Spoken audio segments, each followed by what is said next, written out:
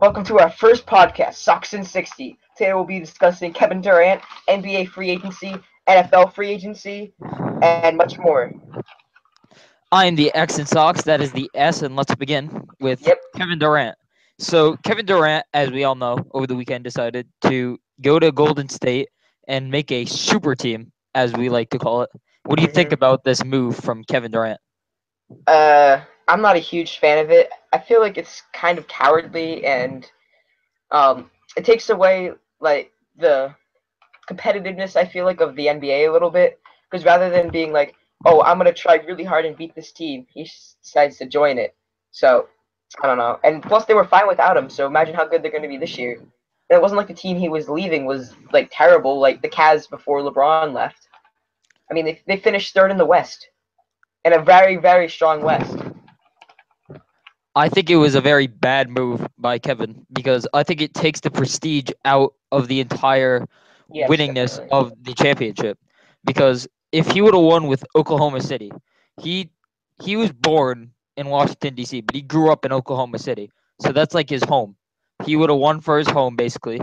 He would have won for a city that he's played for almost 10 years, a decade, almost a decade. He's played for the Thunder, and just leaving them, going to Golden State just for one championship. It's a 2 year deal. I don't think he's gonna stay 2 years, and I think that the Thunder, with the addition of adding Victor Oladipo, I think that would have put them over the edge on the bench, and I think they would have beat Golden State. And I think it was just a bad move all around. So, how do you think this impacts his legacy as far as? Well, I think it does impact his legacy if he does win because rather than win by leading his team and being the star and being the reason they won, he's just going to be bandwagoning, as most Golden State fans are. He's going to be bandwagoning on this great Golden State team. Even if they do win, there could be chemistry issues, there could be injuries. I mean, everyone's saying it's the end of the NBA, but that stuff happens. Yeah, it's definitely not a sure win. I mean, I think we're gonna get into this later, but I think the Paul Gasol addition for the San Antonio Spurs was a big move by them. They needed a hmm center because Duncan was missing a lot of open layups in that Oklahoma City series in the playoffs. So I think that's gonna put them over the edge, maybe be a contender again. As far as legacy goes, I think that it's gonna impact his legacy because if he does win, then he's just gonna be looked at as a coward, and no one's gonna remember it as being his team. It's just gonna be Yeah. Steph's team and Clay's team and Draymond's team. So I hmm don't. I think it's the same as if he didn't win a championship at all. Like there are many great players that have won one or none championships, like Jerry West, Charles Barkley, Patrick Ewing, and no one really says, "Well, they didn't win a championship." Well, they carried their team to the finals and such, so you can't really fault hmm those guys. And everyone looks at them as top tier NBA players. I don't think anyone's gonna look at Kevin Durant as a top 10 player when his time's done. Yeah. He's a great scorer. He's probably the best scorer of all time, pure scorer. But other than that, I just don't see what's going to happen in Golden State. I don't think it's good for him. hmm So And how do you okay, keep going, continue? keep going. No, No, you I was gonna say this is gonna impact the league because rather than hoping for a good team, like a good competitive game or whatever, we're now gonna be rooting for teams to get injured. We're now rooting for chemistry problems. This is not gonna be a very good NBA season. I don't yeah, think. I think viewing may go down. Like the NBA is a very productive league. It makes a lot of money. The salary cap is through the roof, but I don't think it's going to be good this year at all. It's going to be a bad product, and it has a problem, like it has in the last 3 years. There are some very top tier teams, but there's a middle class almost, where most of the teams hang out, and then there's teams tanking, trying to get to that top tier. The Philadelphia 76ers, Yeah.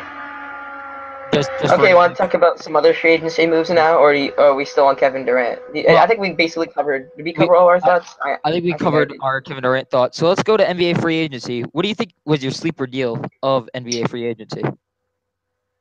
Oh, dude, Mike Conley. No, I'm kidding. I'm obviously kidding there. Uh, hmm.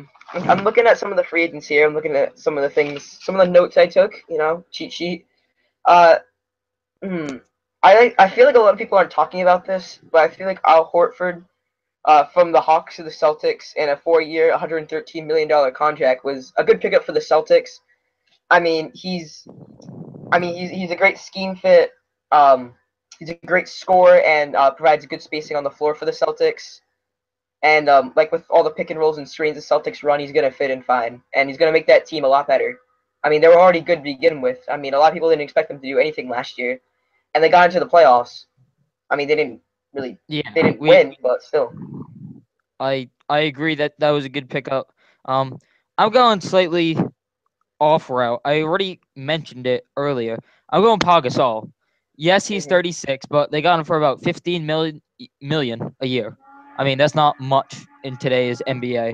With Mike Conley getting more money than Tom Brady, Russell Wilson, and Cam Newton combined.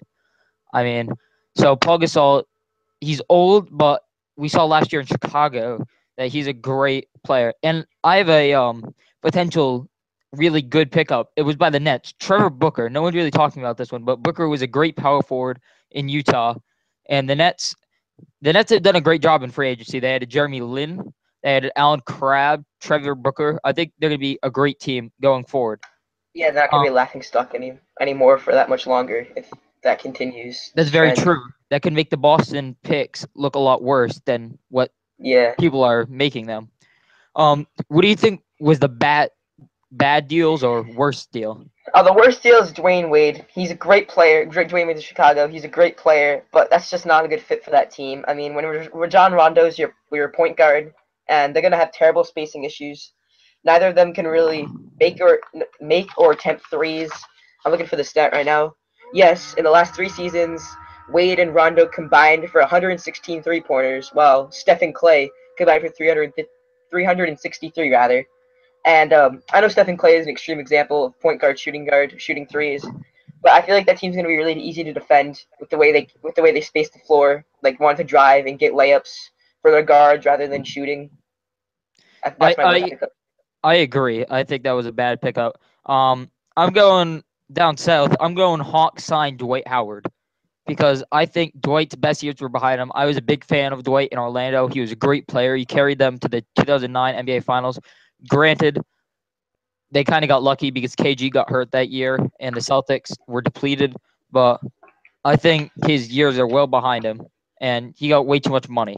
I mean, he's getting more money now as a worse player than he did as a great player in Orlando. I think the worst move he ever did was go to LA, and that derailed his career, and I don't think he'll ever Mhm. recover. Yeah. And another bad move, I think, was one you said, Rondo to the Bulls. You said Wade, but I'm going Rondo because I think Rondo's a great player. Don't get me wrong, but he can't shoot. He's not a great shooter. He can only shoot within like 10 feet of the basket. He can't shoot threes, as you already mentioned. He is a great passer, but John Stockton could shoot, the best passer in the league. So you have to be able to shoot if you want to pass too, because then they'll just know you're a pass first point guard and let you in the paint. And I think with Jimmy Butler and D Wade, yes, they're high egos and they're great team players, but Fred Hoiberg had a problem with Jimmy Butler, who's a great player and had great just overall charisma to him. So how is he gonna fare with the complete opposite of that? If you can't handle the best, how are you to handle the worst? So I think that's bad Yeah. for the coach. Who do you think the winners and losers are of free agency? Just give me a few teams that you think. This is I think the losers. One of them is the Memphis Grizzlies with the Mike Conley signing because mainly they signed him to the biggest contract in NBA history, as you mentioned, and he's 28 years old, and that's not too old, but he still hasn't proven himself yet and has never made an All-Star game. And if he doesn't play well this season, this is a do or die season. Especially, I know he already has the contract, but he has to prove to everybody this season that he's worth the money. And if he isn't, then and starts to go on a decline, the Grizzlies are kind of screwed because if they want to trade for him, no one's going to want to trade for someone with that big of a contract, and that's going to take away the Grizzlies' cap, and if they want to trade him, any other team's cap as well. Did So you I like think they're a big loser. going on the Grizzlies there? Did you like the Chandler Parsons pickup? Because the Grizzlies did sign Chandler Parsons. Did you like that move in free agency? Mm. I don't really know how that's going to turn out too well, Yeah. honestly. Like, Okay, just all right. Makes sense. what do you think? I think my winners of free agency, I already said this, the Nets. I mean, they improved Yeah. mightily. They got Mhm. Another player I forgot to mention, Tyler Johnson. I'm big on Tyler Johnson. He was the Miami point guard. He didn't play much. He was kind of lost in the shuffle on the guards, but I think he's a great player. Jeremy Lin, he had a great season last year with the Hornets. That could be big for him. Thaddeus Young, probably the most underrated deal of this free agency. And just recently, they're probably getting Alan Crabb. I just got a report in. They're most likely getting Alan Crabb of the Portland Trailblazers. So I think that's a great move as well. Really building up the entire team. Another winner. I'm gonna go kind of off the grid here. I'm going. Well, we're not gonna say Golden State. That's obviously too easy. Yeah. But I'm gonna go. The Dallas Mavericks. I think they kept a lot of good people. They signed Dwight Powell. That was just great for them. They didn't really lose anything. They still got better. And one more team that I think might have won in free agency here is the Phoenix Suns. They got better too. They got Jared Dudley. I think that's a good pickup for them. And Leonardo Barbosa, who could teach the young guards how to play. Phoenix has a lot of young talent. Devin Booker. Back to Phoenix. Back to Phoenix, that's right. Yeah. And I know I said I was done, but I would just like to say one more, and that is the New York Knicks. I know this is kind of controversial, but I'm telling you. And I saw a video this morning of Joakim Noah working out. He looked really good. He looked fast again. I know it was just a workout, but he looked very strong. Derrick Rose had a nice bounce-back season. If he could stay healthy, he doesn't have to be his MVP self, just an above-average point guard. That's all they need. Courtney Lee, I really like that pickup. It's really underrated. Courtney Lee is not an all-star per se. He could be, but not in this point of his career, I don't think. But yeah, with Carmelo and Porzingis, I think that's a great team at the moment. So who are your losers of this free agency? Well, as I said, the Grizzlies before, and the Hawks obviously getting Dwight Howard. For a player that old and with his production coming off, I think that contract is just too big. I mean, they definitely didn't improve losing Al Horford and getting Dwight Howard. A lot of people think that somewhat is an improvement. I honestly don't think so. And yeah. You make it. My bad. You can. No, just keep going. I'm fine. All right. I was gonna say one of my losers is the Orlando Magic. Kind of confused what they're doing over there in Orlando. They have Vucevic, and then they sign Bismack Biyombo to this major contract. I was quite confused. They're not in a division with the Raptors. It's not like they're hurting the Raptors. Bismack Biyombo was great, but he had one good season, and we know how one good season can affect you. We'll talk about later about that in the NFL. And definitely. Evan Fournier, a great guard. They overpaid him. And they have Jody Meeks. Really. I just think a great young core. They may win with depth like the Celtics last year. I don't know. I don't know if they're going to turn the corner just yet. They did get Jeff Green. I did like that pickup. But other than that, nothing really. And another one I don't like is the Pistons. I think the Pistons, this free agency, took every obscure player that was pretty good on an awful team and signed them. That's just really what happened. I mean, they got Ish Smith, John Lore, the man from the Spurs whose name I can't pronounce. I'm sorry, everyone. I just can't pronounce his name. They got him as well. And I just don't understand what they're doing. I mean, they had a great team. That may put them over the edge. I mean, these were good players, but they were on bad teams, or they were good players in like a sixth man kind of role. So I don't know how it's going to affect them. And all of them are late 20s, besides Ish Smith, who's kind of young. Mm-hmm. What I'm doing right now is actually looking for see if Ray Allen, any more rumors about Ray Allen, and some reports are coming out that he might not actually return to the NBA, and that's being shot down. But I'm not. There's all these different websites reporting on it right now, and there's nothing for sure really. But what are your thoughts on Ray Allen? My thoughts on Ray Allen, I don't think he's going to return. These rumors have been around since as soon as he retired. They thought he was going to Golden State last year. Just in my personal opinion, Instagram is bigger and social media is bigger than it was in like the last 2 years. It's getting bigger and bigger. So these reports weren't as strong. But now, since it's so strong and the Warriors get KD, Easy of to course it's spread going and to be stuff blown out of with proportion. social media. Yeah. But I think overall, NBA free agency is kind of ridiculous what some of these guys are getting. Like Timofey Mozgov, I thought that was probably one of the worst deals of free agency Oh, as pure money-wise goes. Maybe not fit, but money. Way overpaid. And I think some guys like Seth Curry, who has so much potential, gets a 2-year, $4 million contract. But Timofey Mozgov, who maybe he's kind of proven, but he's not that good, gets that ridiculous contract from the Lakers. I mean, just kind of crazy if you ask me. yeah. I'm just looking at some of these reports, and some of these are just ridiculous. So, As you said, Mike Conley. mm. so moving on. Do you want to talk about the NFL free agency, or you still got more to say about NBA free I, agency? I'll love to go to NFL free agency. Yeah, I think Um, the biggest loser of NFL free agency. I know this is gonna sound controversial, but the Houston Texans. I mean, Brock Osweiler playing in 7 games. Okay, and they're paying him 72 million based on 7 games he played. I know it's impossible to say for sure whether he's going to be good, bad, based on 7 games.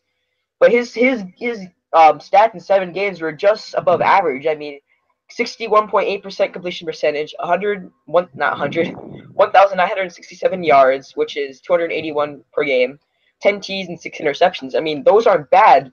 But when you play an entire season, like you're bound to have some bad games, and some games that will ruin your stats. I mean, he only played in 7 games, so his stats maybe weren't tainted. So I think it's kind of dumb on the Texans. I mean, they've had quarterback problems uh, past 6 years. And 32 million for a player that's only played 7 games. That's a little ridiculous to me, and that's expecting too much from him. I'm going to disagree with you on that front. I think the Texans were a big winner this year. They got Lamar Miller. Lamar Miller was a great back. They really didn't use him in Miami, right? But when they did use him, you saw what happened. He had like a 200-yard game from scrimmage plus this year, if I remember correctly. Plus 200+ yard game from scrimmage.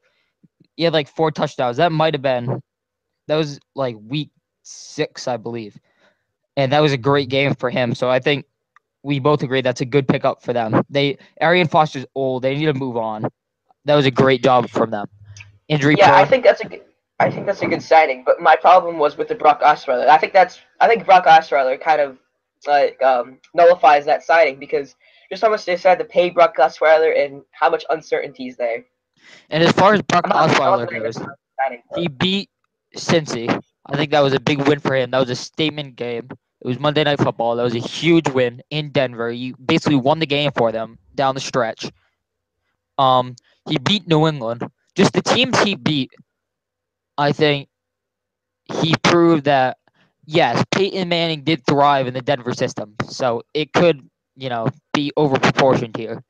Out like overblown that he beat New England. But then again, New New England England was had New England had injury. half their team injured that game, and it was in the snow.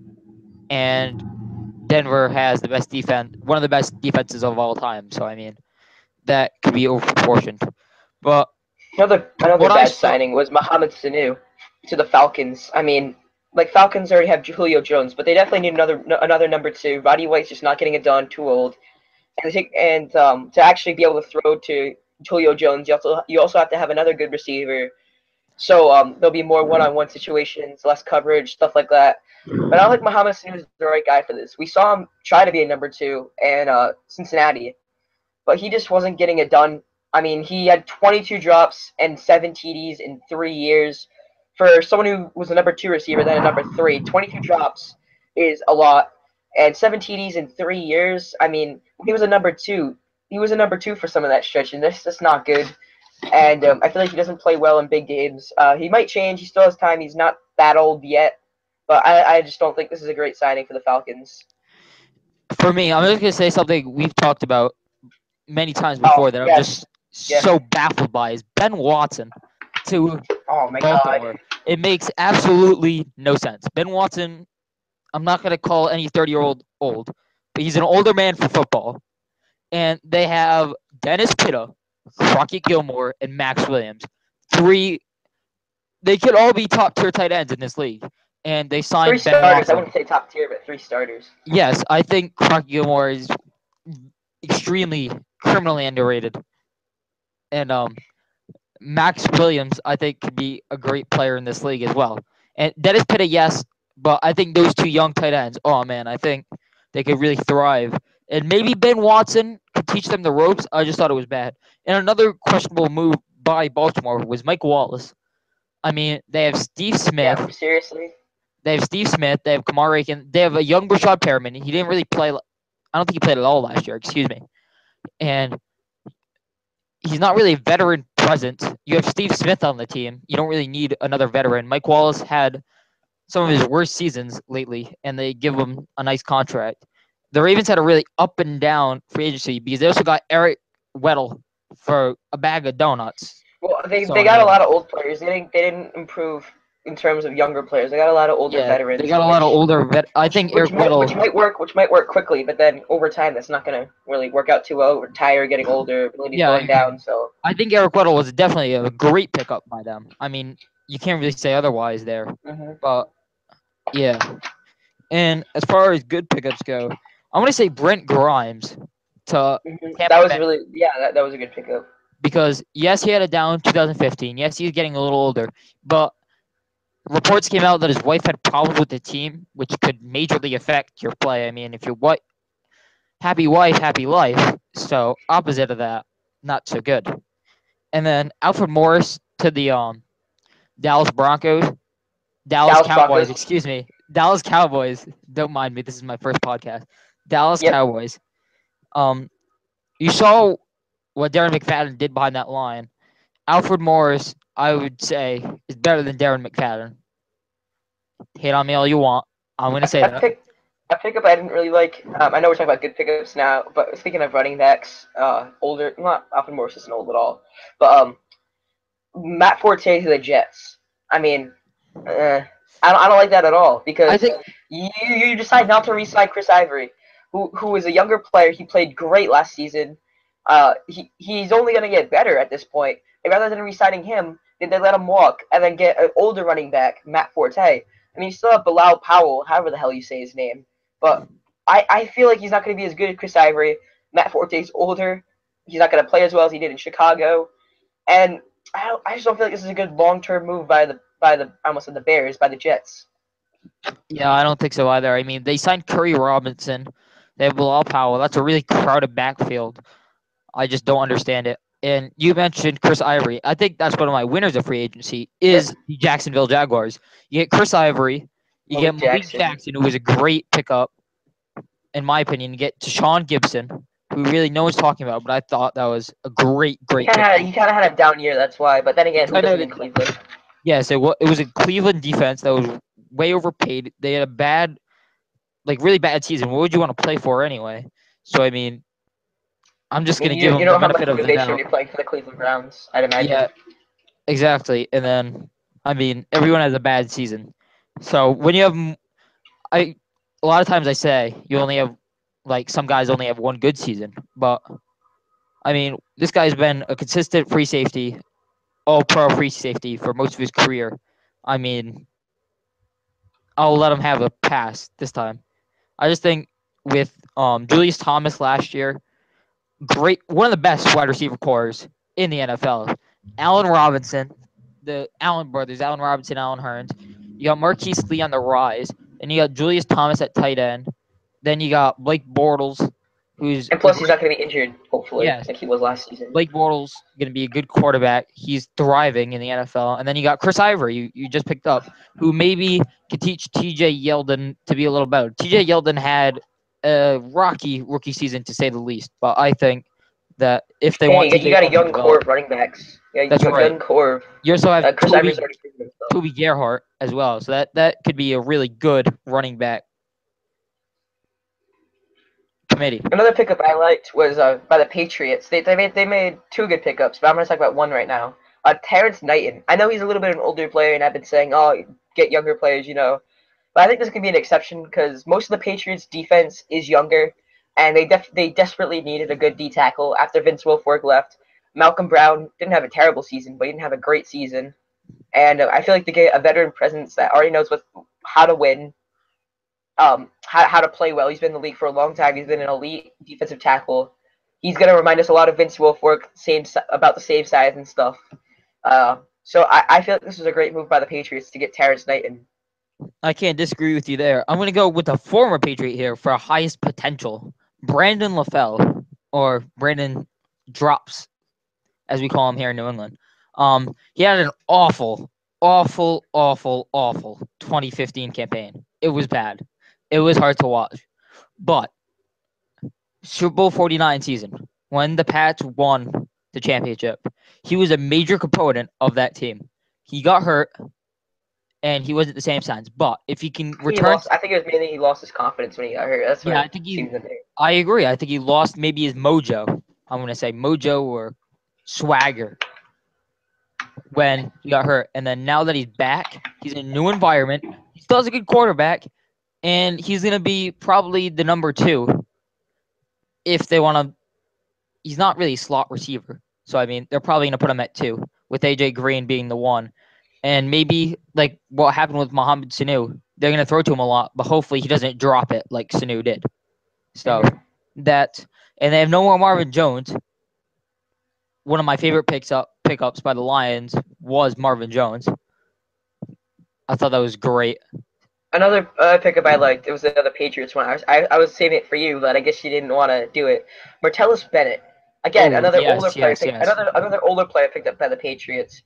And they already had a great tight end. They could have another Gronk Hernandez thing, which Hernandez, that didn't really work out too well. I don't want to talk about that. But when he was actually playing, him and Gronk were like matchup nightmares for the defense. I mean, they were bigger than some linebackers, and then the linebackers that they weren't bigger than, they were faster than. And like you can't put a corner on them. The corner's too small. And when you have 2 great tight ends out there, Martellus Bennett and Gronk, Gronk's, I hate to say it, is kind of injury prone. He gets hurt a lot, and when he's not hurt, he's a great player. But obviously, when he gets hurt a lot, so then we have a good veteran backup in Martellus Bennett, who can start anywhere else, as we've seen. I mean, he didn't have a great year last year. I believe he was injured, but for the Bears, he played tremendously. He almost had 1,000 receiving yards, and offense that mainly threw to Alshon Jeffrey and Brandon Marshall. So a tight end having almost 1,000 yards along with those 2 receivers, that's a pretty good accomplishment right there. With Jay Cutler, a quarterback as well. I think, it's hard to cover Gronk as it is. No safety in the league can cover Gronk. And you can't find many that can cover Bennett. So have both of them on the field at the same time. What you going to do? I mean, it's really hard. That may terrorize the league. I think another good one, just to close this out here, was Olivier Vernon to the Giants. I thought that was a pretty good pickup by them. They didn't get him for too much. I mean, they didn't give him the Ndamukong Suh money for a top-tier Pro Bowl, and they did not pay him as much as I would think they would have to. And the Dolphins franchise had him, scooped him right afterwards because he didn't sign. So I thought that would really improve the Giants' defense. I think they're a playoff team this year. They did lose Ruben Randall, one of the most low-key free agent moves in this free agency was Ruben Randall to the Eagles. Well, other than that, are you going to talk about the top 100 now? Is that what we're going to go into? Yes, I'd love to pick apart this top 100 list. So, man, if you're living under a rock, the players every year for the last 5 years or so, they vote on their peers of the top 100 players right now in the NFL. So at this current some of the players don't even know what to root for. Like, some of the players think it's for next year. Some of the players think it's for last year. I mean, like, the first problem is it not being clear about what they're even voting for. Top 100 players of 2016. 2016 hasn't happened yet. That's next year. But players vote who do you think is going to be the best next year. That's what the whole point is. That some players vote who was the best last year. That just confuses the entire thing and just makes it. It's really bad. It's quite bad. So this just wrapped up Wednesday night, and the number 1 ranked player in the league was Super Cam Newton. What do you think of this, being a New England Patriots fan? I really don't want to be biased here, and I know since I'm from New England, I'll definitely show some bias. Is that Is that even a word? I have no idea. But I feel like he played great. He definitely deserved the MVP in the regular season, definitely. But I feel like a truly great player plays best in the playoffs and under pressure. And he did have some great under pressure regular season games, but the playoffs, especially the Super Bowl, I know it was a great against a great defense, and I'm not going to take that away from him. I mean, he made it. He was good enough to carry that team to the Super Bowl. I wouldn't say carry, but you know what I mean. Carry that offense. Yeah, I get you. But I don't think he should be that high. I think he should be two. Just the way he played in the playoffs and the way he wasn't clutch in the Super Bowl. I mean, definitely if he comes in more like with a clearer mind, just forgetting about the Super Bowl, short-term memory loss, as Charles Barkley says it, and I feel like he can be great next year.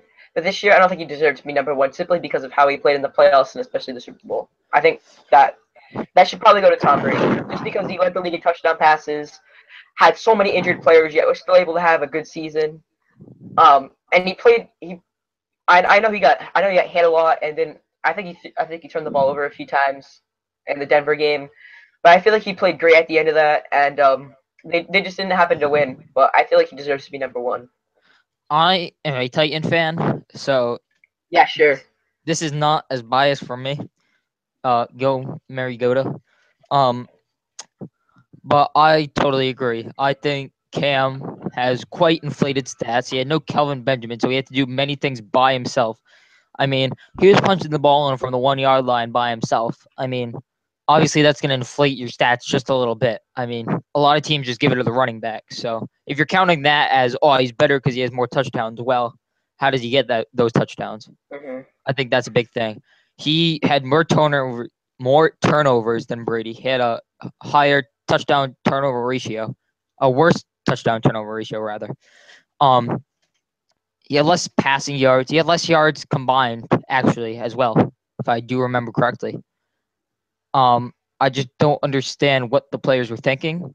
Yes, he's younger, but this is not who's a better player if you're going to draft a team tomorrow. This is right now. Who's Mm-hmm. better? So if you want him for a year, Brady definitely. So yeah, I think Brady got robbed. I also think going to another New England Patriot, and two people got robbed that should have been much higher in this top 10. They're in the top 10, but they should have been higher. J.J. Watt, I feel like should have been the number 2. I think he should have switched. I think Brady should be 1, and J.J. should be 2, because I think J.J. Watt, Brady's one of the greatest of all time. The NFL Network post says that, and I don't get how the greatest of all time would be ranked second. Like, what? Doesn't make any sense. But I think J.J. Watt is one of the best defensive players of all time. No joke. He Another end. a force. Who didn't even make the top 100. And since you're a Titans fan because of Mariota, I think Jarrell Casey. I mean, he's been robbed year after year. He's been robbed from Pro Bowls just because he plays for a small market team that hasn't had much success. He's a great player, great lineman. He's great at stuffing the run. He's a pretty good pass rusher as well. I feel like he just gets robbed every single year just because of the team he's on. I couldn't agree more. It's like, and to put it in basketball terms, it's like the Gordon Hayward or Mike Conley, as you mentioned, because you made an argument earlier that Mike Conley didn't make an All-Star game.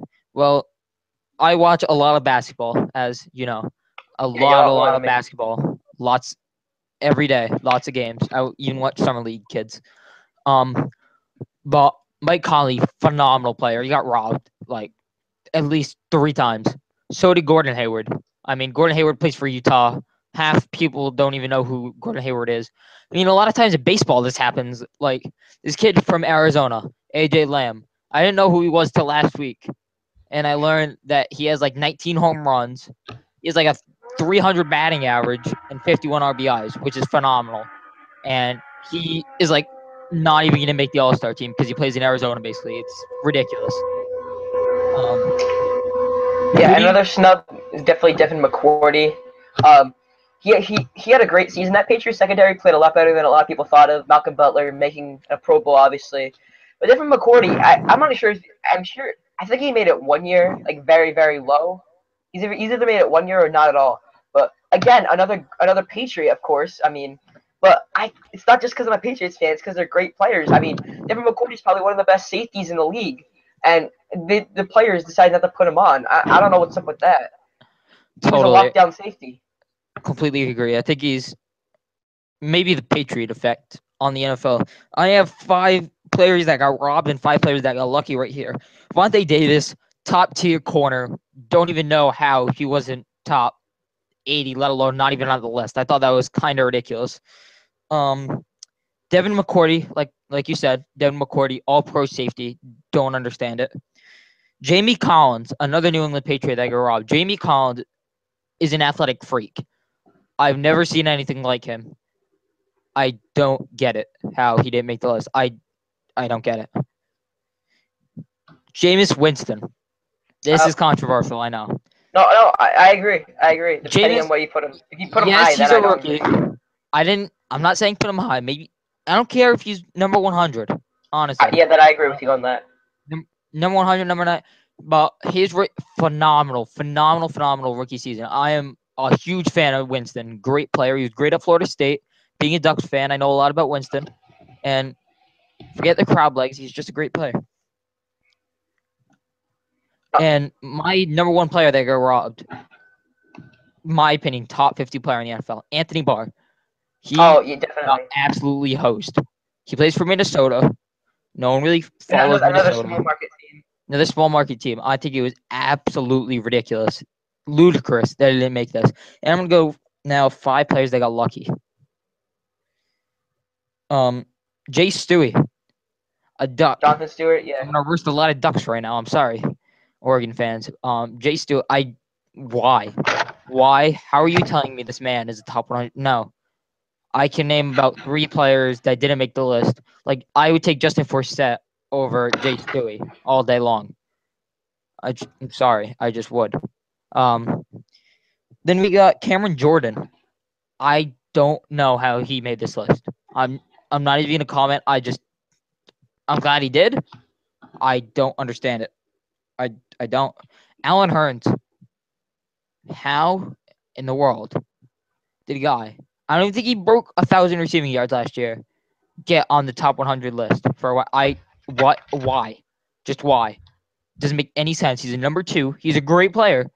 He may make it next year, but at this point in time, I would choose him if he was on a team, but not top 100. I'm sorry. I think Carson Palmer got lucky as well. I mean, I'm looking at the list right now, and he is 9 spots ahead of Big Ben. I know Big Ben's injured, but really, Carson Palmer, I mean, he's a choke artist, and he always gets hurt. I don't think he should be number 12. I think that's extremely high. I think he should be down in like the 50s or something. I know he played great this season, but like look at the weapons around him. Look at his playoffs. I mean, I definitely don't think he deserved to be number. What was he? 12? I definitely don't agree with that. I'm gonna get to higher and lower in a second. I'm just gonna finish out getting lucky. Oh, okay. Sorry. Keep going. Gary Barnidge. He was a longtime Arizona Cardinal. He didn't play a lot. Yes, he had a pretty good campaign with the Browns, but one season, and he was mid-80s, I believe. Higher than one of the best defensive young players in the game, Anthony Barr. Just no way. No way. And then lastly, Blake Bortles. Blake Bortles is a great player. Let me explain here. Blake Bortles is a great player. Blake Bortles has a lot of potential. But his offensive line is not trash as it once was. He has a pretty okay offensive line. Good enough for the NFL. Let's put it like that. Good enough. He had Allen Robinson. I just slammed him a couple moments ago, but Alan Hearns is a pretty good number 2. I just don't think he's top 100 right now.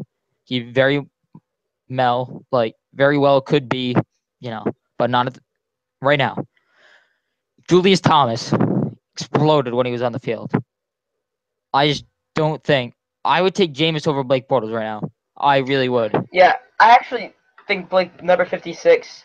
That's a little high. I'm not gonna say it's extremely a travesty. I thought. But I just don't think. I think number 56, maybe a few spots lower. I'm like you said, he has a lot of potential. I know he has a lot of good players, but I feel like if depending on how the players rank this, whether it was last year, this year, last year, next year rather, the way how confusing this list, the rules and stuff are.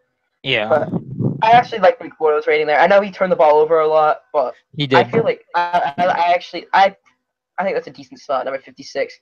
Definitely other players should have been higher than him that weren't, but I think number 56 out of all the players in the NFL, that's a pretty fair ranking for Blake Bortles. For ranked higher, if you can't tell, I am done with this list. This is awful. Ranked higher, Chris Harris Jr. This man, oh my God, absolutely robbed. They put Aqib Talib over Chris Harris. Chris Harris is the number 1 corner on the team, and they put the number 2 corner on the team ahead of him. Yeah, look how it doesn't make any Aqib Talib is so high too. Number 34. Are you kidding me? Yeah, Aqib Talib is not the 34th best player in the league. I'm sorry. Sorry, Aqib. He's above Andy Dalton. He's above Greg Olsen. Oh, he's above Ndamukong Suh. I still can't believe he's above Tyron Smith. Chris Harris Jr. though. I don't get that. Khalil Mack. I don't know how DeMarcus here. Oh wait, you can. I'll let you finish Khalil Mack and then I'll go to my next one. All right, thank you. Khalil Mack. I'm kind of nitpicking here, but this guy's a freak. He's an All-Pro at 2 positions. 2. And what is he like? 17, 15? Oh, let's check. I think he is 17. Nope, that belongs to Russell Wilson. He's 13. He's 13. Excuse me, 13. He's like a top 10 player in the league, no doubt about it.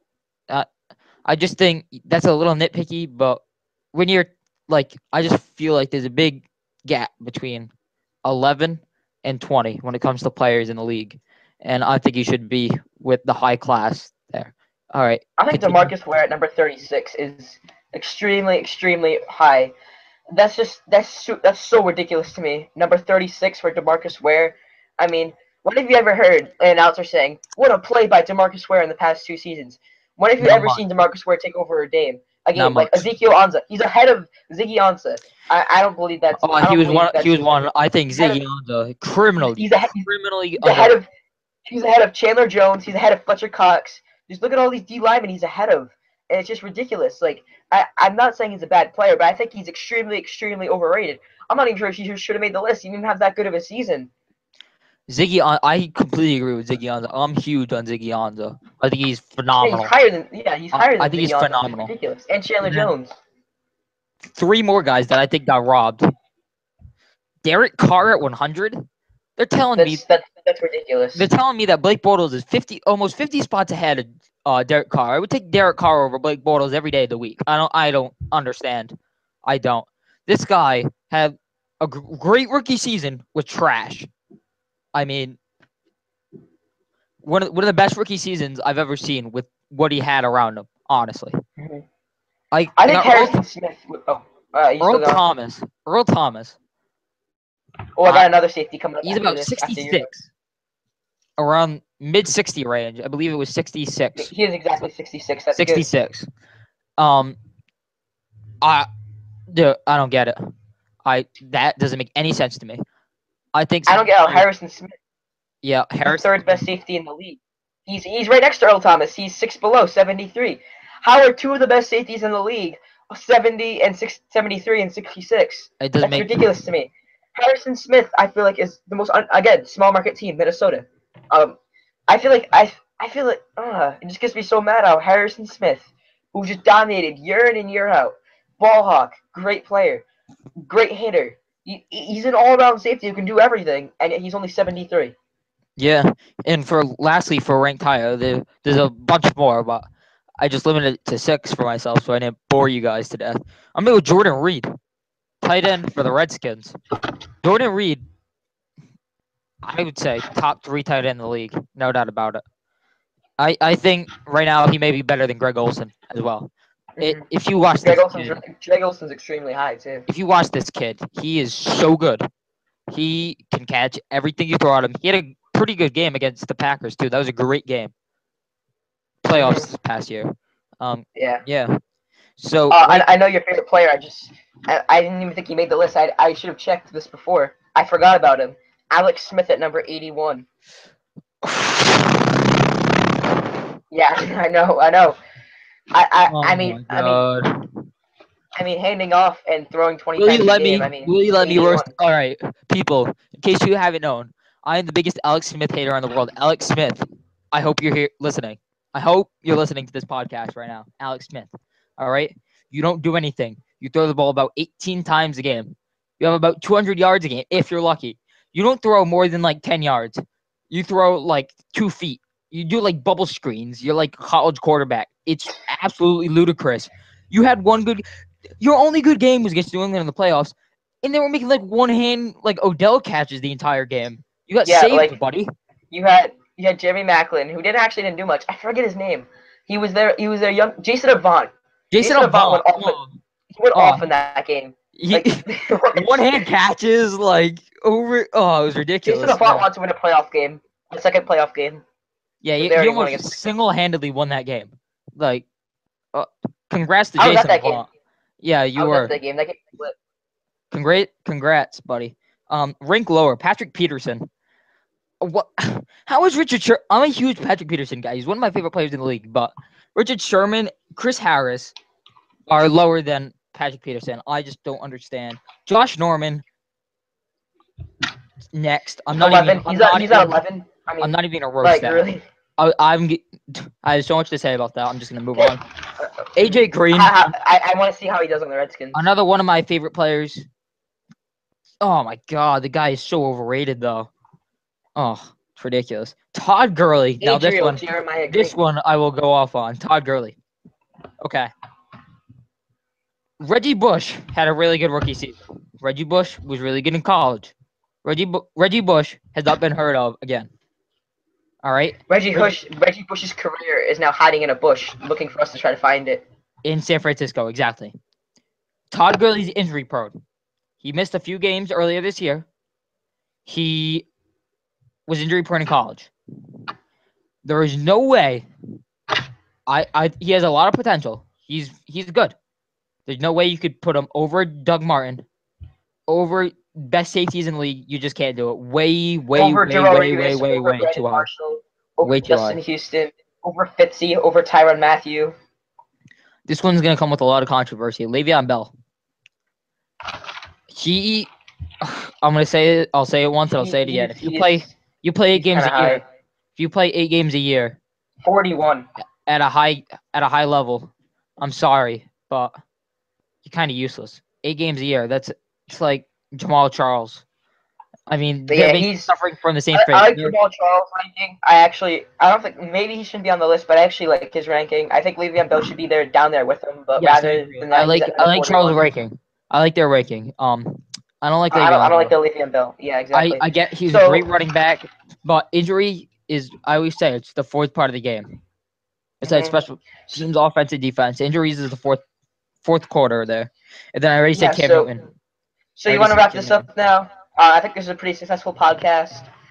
Give your comments. Tell us what you enjoyed about it, what you didn't. Give us some suggestions for next time we do this. I hope you enjoyed. Look at us.